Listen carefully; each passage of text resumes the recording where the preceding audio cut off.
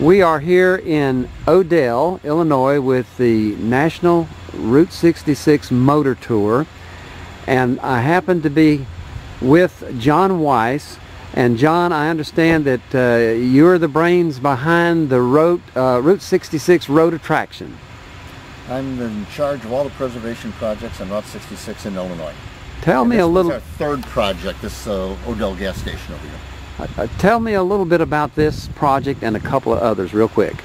Yep, we started this back in, what was it, 1996, and it was just with a dream, and everybody told us that we were nuts, couldn't be done, couldn't be saved, and we were so foolish we did it anyhow. There you go. So I guess the impossible just simply takes a little bit longer.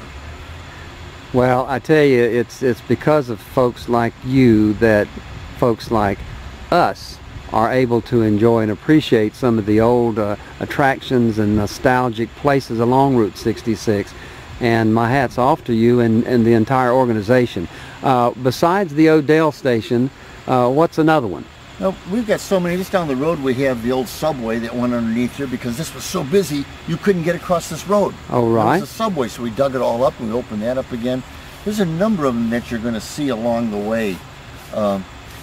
What we realized back in '96 is that if we didn't do something, people would take pictures of these derelict buildings, but in a few years wouldn't be anything.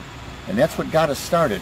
And what I'm proud to say is that my people were so into this and so enthusiastic that all the other states then started doing the same thing. I've noticed. That's, as far as I'm concerned, thanks to my volunteers, not just me, my volunteers.